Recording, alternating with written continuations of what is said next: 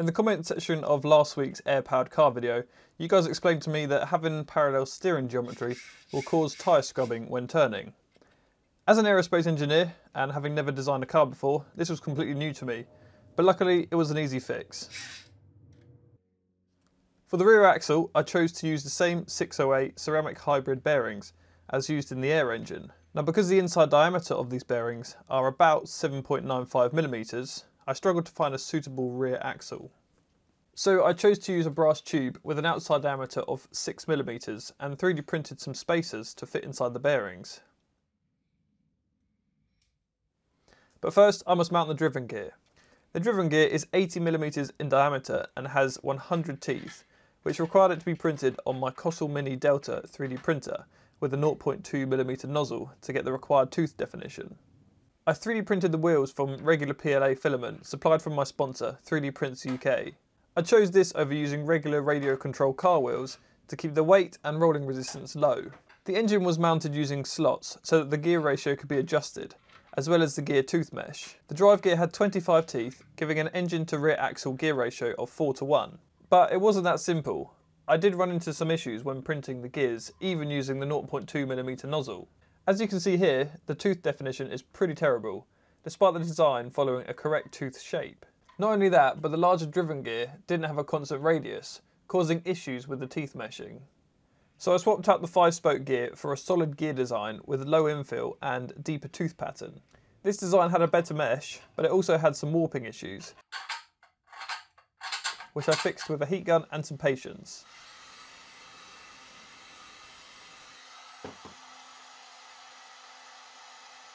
And then clamped it to the rear axle using 2 bolts. Because PLA is a relatively hard plastic, it doesn't offer enough grip required for a tyre. So using an old bike inner tube, I attached a strip of rubber to the rim using some glue. Whilst the glue was drying, it was time to mount the front wheels. Because the front wheels weren't driven, the bearings could be mounted inside the hubs and then bolted straight into the steering mechanism. I then mounted the rear wheels using the same clamping technique as the large gear, reattached the engine and then headed out for a quick test. Because I hadn't mounted all of the radio control gear, I decided to test it at only 30 psi.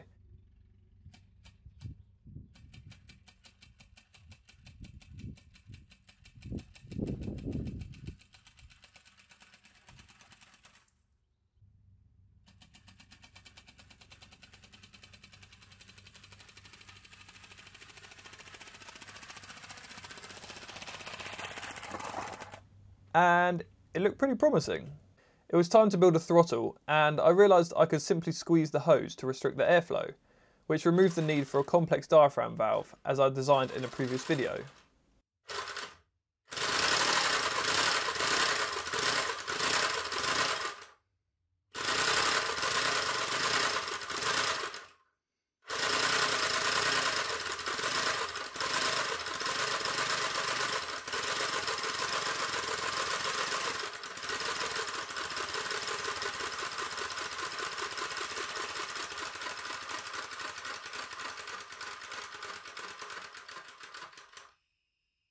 So using a very basic lever mechanism, I was able to reduce the cross-sectional area of the tube and therefore adjust the RPM of the engine.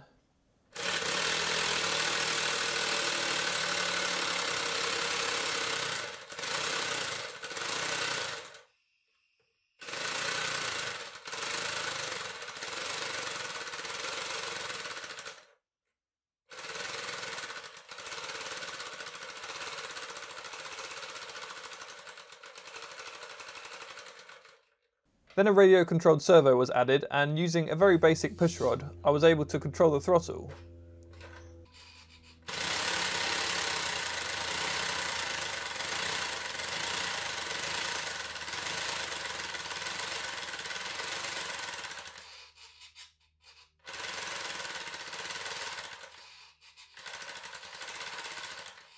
It was then just a case of shortening the tubing and mounting the plastic bottle.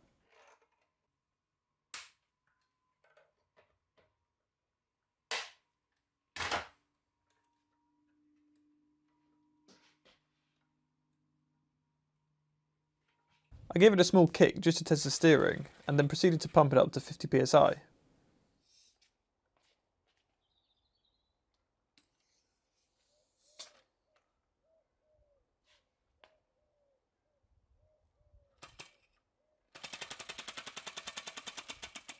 And nothing. And again, pretty terrible.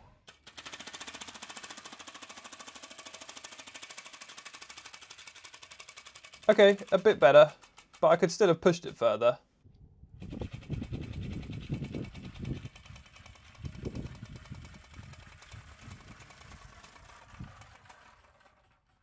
So what's really happening here? Basically, the car won't run at higher pressures, and this test shows it pretty well. The first few pushes go nowhere.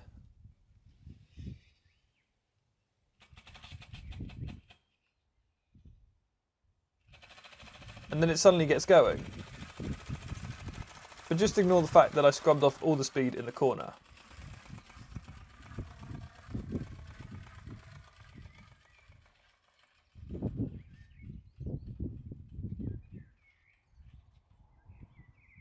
This time I pumped it up to only 35 psi and it worked a lot better.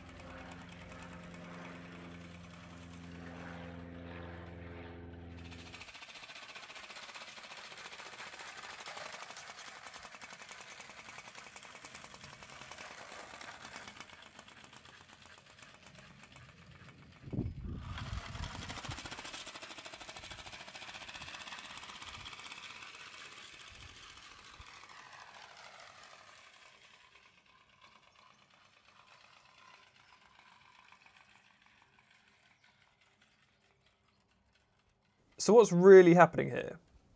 Well, it's all to do with the gear ratio and the air inlet valve inside of the engine. It seems as though the engine is lacking in torque. So the obvious thing to do is to increase the gear ratio by either decreasing the diameter of the drive gear or increasing the diameter of the driven gear.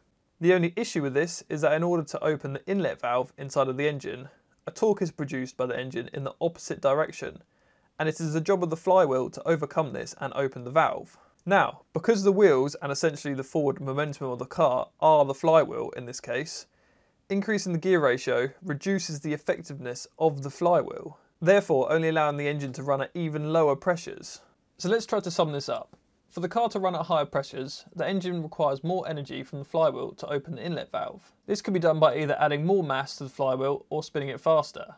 To achieve this, the engine needs to produce more torque, which can be done by increasing the gear ratio. However, this reduces the torque in the other direction from the flywheel to the engine, basically reducing the flywheel effectiveness. So the gear ratio must be reduced to increase the effectiveness of the flywheel. But the problem with this is it decreases the torque produced at the rear wheels by the engine. So the only other way to increase the torque output from the engine is to increase the pressure. And we're back to square one. So that's the conundrum that I've run into when testing this air-powered car. I think the only way to fix this car is to completely redesign the engine, either by increasing the volume of the cylinder inside the engine so that the energy transfer to the flywheel is greater than the energy required back to open the ball valve, or to completely change the valve system and move to a rotary valve, or a valve that will spin and let air in and out. The only issue with that is that I'll probably run into issues of trying to seal it properly, because it's quite hard to have something spin smoothly without air leaking out the sides. So that pretty much does it for this week's video. If you enjoyed the video, please give it a thumbs up. If you're new to my channel, please click subscribe. And a huge thanks to all of my patrons for supporting me. You guys seriously make these weekly videos possible. And if you're not supporting me on Patreon and you wish to, or you want to see any behind the scenes information, bonus footage, etc., then check out my Patreon link down in the description below. Next week I have a pretty cool piece of manufacturing equipment to add to my workshop, and I'm really excited to get it working and show you guys. So thanks once again for watching, and I'll see you next week. Goodbye.